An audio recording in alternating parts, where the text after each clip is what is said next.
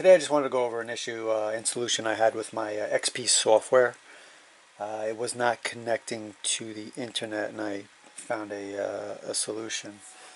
So basically, this is my XP computer. I know it's ancient. I mean, it's maybe 15 years old, but I like it. It works.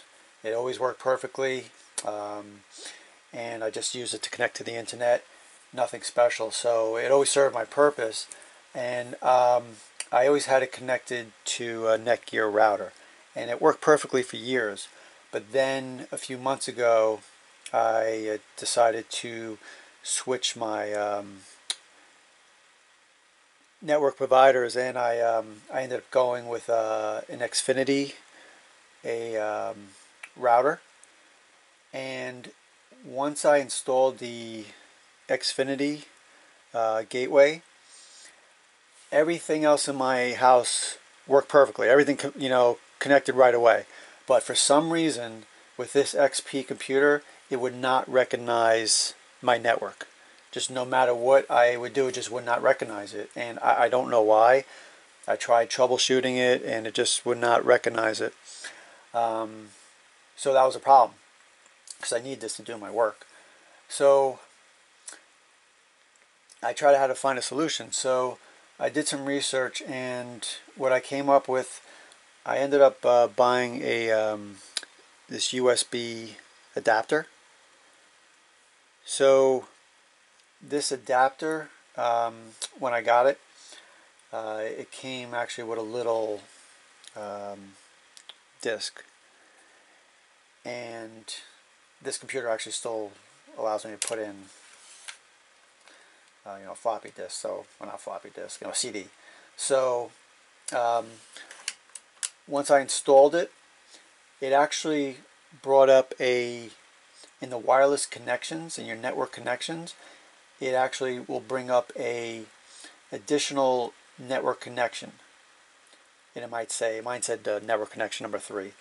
And once I got that new connection, it actually did recognize my new network, and it worked great. The only thing you do have to remember is on the current wireless connection that you have, you just want to right click on it and just hit disable, because you don't want two different connections. So just disable your current wireless connection and only use the connection that's coming with the USB adapter.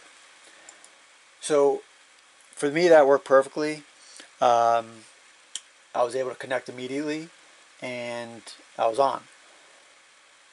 But I did come up with another issue. For some reason, I kept this in the USB port. I kept and when I would shut down my laptop and I would open it up again, this would not power on immediately. It would be dead. So I'd have to unplug it and plug it back in for it to start powering on. Now, it's not the worst thing in the world, but it's kind of annoying. I just want the Wi-Fi to just instantaneously, connect. So what I then did is I bought this USB powered hub. It was like $5, on eBay. No big deal. So when I got this, I then plugged this into the USB port, and then plugged the USB adapter into here, and I left it on. And I guess what that did was, I guess it provided enough juice, so when the laptop opened up, it provided enough juice to wake this up and automatically power on. And it actually did work.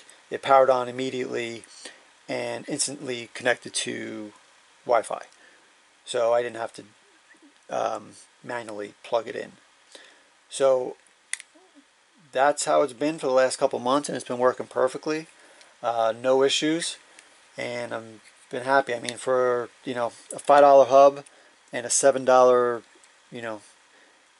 USB connection, I mean, well worth it. So that was my solution to this kind of unique problem with a very old computer.